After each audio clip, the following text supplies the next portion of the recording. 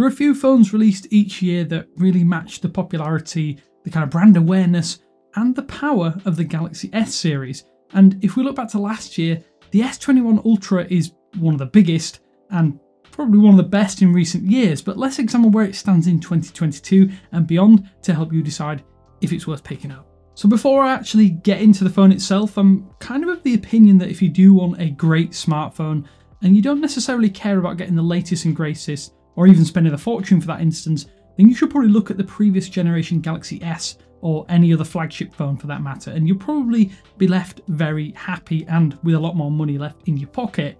The same process applies this time around, but let's get into the why of what that means relating to the S21 Ultra. So I'm going to say, at least from a design perspective, I think this is the best looking Galaxy phone since the S10, which personally I'm of the opinion that it's the best looking smartphone of the Samsung series so far. This device though, with its matte black finish, I think is genuinely lovely. I don't even know why it's so good, it's hard to explain. Maybe it's just that I'm kind of sick of glossy finishes and they tend to feel a little bit cheap or look a little bit cheap in the hand. I'm not sure why I like this so much, but I will say that I like it up front. There's no denying as well, this phone, it's a big old boy, but if you want small phones, then I would say go look at something else and maybe even look at the smaller S21, which is actually quite small compared to this. This is a slab, and it's a slab with soft, smooth curves, so that kind of alleviates a little bit of the issues that you would necessarily have with really, really big phones of yesteryear. And I think that's going to be important because Samsung has resisted the urge to copy Apple and kind of add awful sharp corners and flat edges, which I think something over the years the Korean tech giant has been a little guilty of kind of copying Apple over the years. At least over the past few, it hasn't been the case, and it is the same here with the S21 Ultra.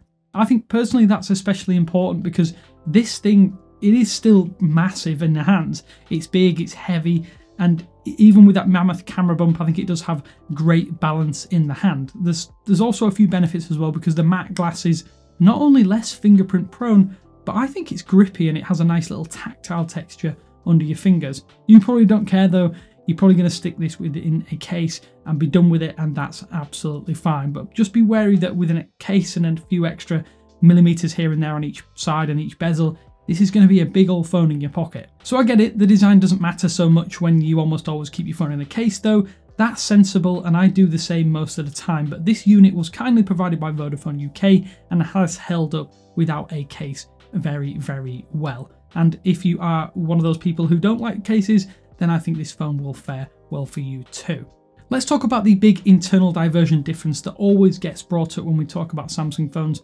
I personally have the Exynos 2100 version, or at least I used the Exynos 2100 version, and to me the performance level differences were imperceivable from the Snapdragon 888 in any devices that I've used using Qualcomm's processor.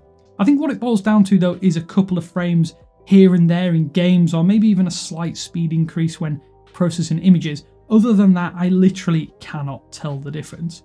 I think if you're worried about that, or you're worried that you're going to be getting an inferior phone, then I would say don't be. The global Galaxy S21 Ultra with the Exynos 2100 chip is incredible. I could easily put both versions side by side, and I'm absolutely confident that not a single person will be able to tell the difference between the two. Why Samsung uses separate chips in various regions is still going to be confusing to many of you out there, but it's not a reason to avoid a Samsung phone as a result. Plus, there is always the bonus that now with the world the way it is, you can just import the Snapdragon version if you're really bothered by synthetic benchmarks. Being completely honest though, you'll notice no difference, so do not worry whether it's Exynos or Qualcomm, the experience is practically the same. The game is out there, I've probably already headed to the comments section, but if you do play a ton of games, the Exynos 2100 is fine, at least to my own eye. If you can tell, let me know. I'm going to be pretty shocked if you can, but without going on a rant, I think I'm guilty of this sometimes too myself. People worry too much about having the best of the best internals and less about the actual smartphone experience. Not that you need to worry about that too much with the S21 Ultra. It's Samsung's best performing phone of 2021 that isn't a foldable, and in terms of like performance levels, it's a flying machine as it should be given the asking price. I gotta say though, the screen, it's just incredible even though it is slightly curved at each side. To my eye, it's the best smartphone screen that I've used, and each and every year I feel like I'm saying that with just about every new Samsung top tier phone. The brightness, the contrast, the colour, the viewing angles, the detail, you name it, this smartphone screen just nails it. 120Hz is also similarly incredible. Sure, I will say that a 60Hz screen for most people is going to be okay, but a higher refresh rate does enhance that feeling of speed and adds an extra fluidity to animations that I think maybe does make it worthwhile. Is it essential? Probably not, but it's another nice tick in the quality additions box, which I think this phone has in spades. Fluidity though is an area in which Samsung seems to have spent a ton of time in Android 12, which is now available for the S21 Ultra, because within One UI 4.0, animations feel much better. They are genuinely uber slick as well. I'll admit that I actually used to hate One UI at least a few years ago, but it's slowly growing on me because there are tons of tweaks here and there that are welcome and well thought out, and I think it also helps that updates are getting better and better every single year with every Samsung flagship, past and previous. I'm running Android 12 here, and this Samsung is going to be committed to keeping this beast supported until Android 14 with another year of security updates. 4 years is a long time though when you do keep a phone, but when the RRP is over £1,200, it's just great to see such confidence in the product. But we would love to see more updates over time as well, because I think that's something that a lot of manufacturers maybe forget about, especially on the Android side of the fence. Quickly returning to that display though before we move on, the in-display fingerprint scanner on this phone is excellent. It's maybe not quite the fastest out there, but for me it's worked every single time I've used it, and even if I don't quite put my finger in the perfect position on the screen, it seems to work without many issues. It's also quite nicely positioned, it's not too high, nor is it too low in the screen, so you're maybe not shuffling your hand to unlock your phone. I like that personally, as you can kind of confidently grip at your phone and unlock it without adjusting your hand position.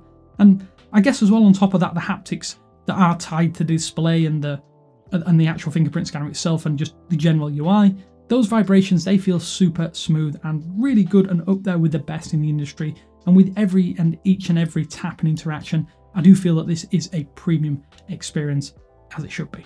So if you've watched my channel in any sort of capacity, you'll know that I do adore telephoto zoom lenses on phones, and boy does the S21 Ultra make it fun to take photos with that extra zoom levels. Even up to 30x, you're getting sharp, precise photos that are expertly exposed with great dynamic range and excellent contrast and detail in every facet of the image. There hasn't been a single instance where I've wanted to take a photo and been left disappointed or frustrated with what the S21 Ultra camera can do, and that's something that isn't usually said even with top tier phones out there. I've got to say, low light is excellent as well. The main lens, that is similarly excellent. The ultra wide and that 10 times periscope zoom lens too, they're also very, very good. I'll admit that I often do forget just how good Samsung's night mode is and how it exposes scenes. I think it's probably criminally underrated even by myself, and something as I just said, I just often forget about, but when I do use it, I really, really appreciate it. I'd say the same for the portrait mode too, which is it's really good and picks up edges quite accurately, and the edge detection itself and fake bokeh effects just kind of add for a really nice added extra for Samsung users out there. I've got to say, the only other phone that I've used with such a comprehensive set of cameras is the Mi 11 Ultra, which is another phone that I've enjoyed using for similar reasons, just the sheer flexibility on offer with the camera setup. If you prefer to have more fine-tuning controls, you can always sideload the Expert RAW app and you can play around with your images and your camera settings. But personally, I do avoid this, but it does offer a little bit more fine-tuning flexibility, I would say, than the default camera app does allow. Sadly, I've got to admit that I haven't really used the video modes probably as much as I should have with the S21 Ultra, but what I have shot I think looks great, and there is so much you can do with the frame rates and resolutions on offer here, which do go all the way up to 8K resolution. I do think though the higher resolutions start to tax the battery, and considering that most people out there don't own an 8K TV or monitor to even consume it, probably a bit of a waste of time for most people out there, especially as the file sizes are pretty darn huge. One thing I found a little annoying though is that you can't actually record 4K UHD at 60 FPS on anything but the main lens. So if you do want a glut of video recording options though, there is plenty on offer here that you can play around with. One unfortunate aspect of the Galaxy S21 Ultra, at least in my experience, has sadly been the lifespan. Is it bad? No. Is it excellent? Well, in my experience, not quite. Can you get a day of calling, texting, maps and gaming out of it? Now that might be a little bit tough for some of you out there. Maybe this is where the Exynos model kind of falls behind the Snapdragon version. Gotta say, I don't have any experience with that North American version to compare it against, but most days I am looking for the charger if I'm stuck to the S21 Ultra. Most of the time it does fine and it falls in line with most of the phones that I've used, but on good days I can't seem to break that 7-hour screen on time mark for what it's worth, and I wouldn't say that I do use tons and tons of apps that would tax the battery life.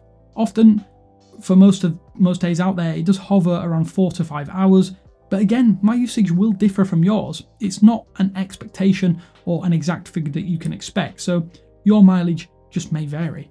So in truth, there was probably no need for me to even make this video, but I wanted to share my thoughts, as it's almost obvious that the Samsung Galaxy S21 Ultra is good enough in 2022 and beyond. It was the best phone of 2021, probably bar none, and that makes it the go-to Android phone. Heck, it's probably the outright best Samsung phone of the past few years, as most of the problems that we've seen on previous models have been addressed, and all of the little things kind of add up to an almost unrivaled composite of the best Galaxy features and functions.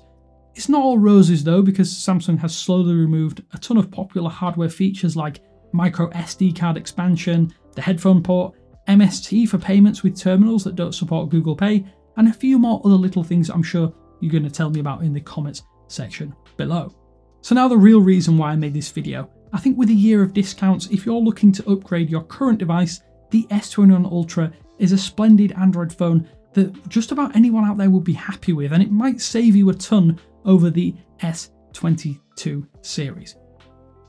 So if you've made it this far, I want to say thanks for listening to me rant on. I really do appreciate it, and I hope you've enjoyed this video as much as I have enjoyed making it. And if you have, pop a like and leave a tiger emoji down below to let me know you made it all the way to the end of this video. Then, on your way out, tap that subscribe button. But until next time, I'll speak to you later.